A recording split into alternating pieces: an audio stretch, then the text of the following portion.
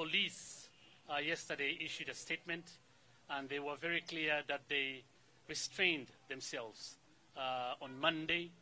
And of course, on the issue of the alleged shooting at Maseno, the police are investigating the matter. That's all I can say. And of course, I'm not supposed to speak for the police. That's an independent body, not domiciled at the presidency, as you would know.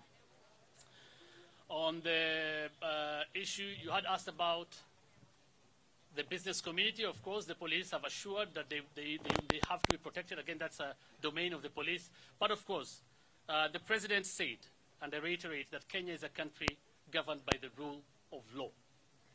And neither him nor anybody else is above the law. Picketing or demonstrating is provided for in law. But of course, you can only exercise your rights in law if they don't infringe on the rights of others.